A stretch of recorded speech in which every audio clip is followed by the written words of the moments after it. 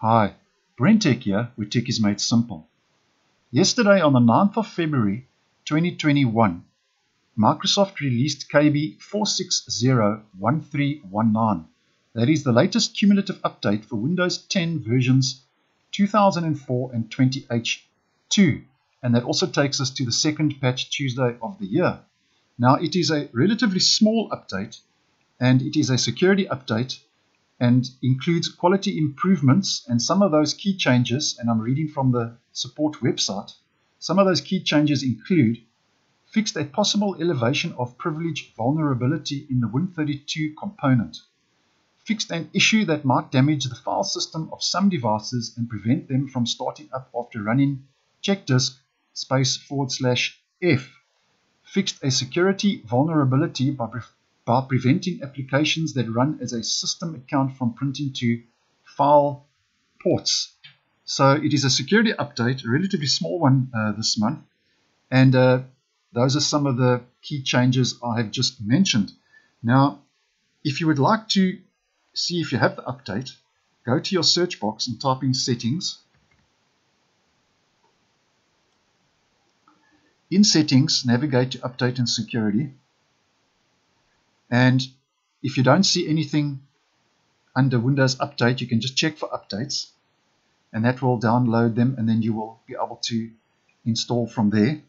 And then if you would like to see if you have the update, just go to View Update History, and you can see quality updates, cumulative update for Windows 10 version 20H2 KB4601319, and that is a security update this month, which patches some security holes and flaws, and there's no feature changes or cosmetic changes to Windows 10.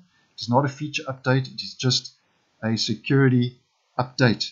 And then you can see underneath here there's another one, cumulative update for .NET Framework 3.5 and 4.8, KB4601050.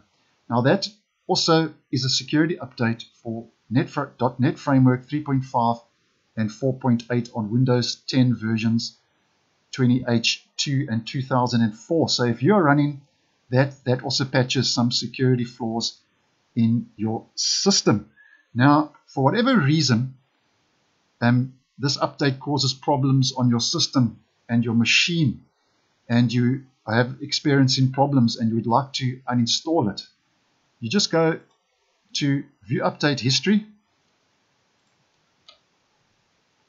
and you go to the top to uninstall updates, and you just scroll down to the bottom where it says Microsoft Windows, and you can see here KB4601319.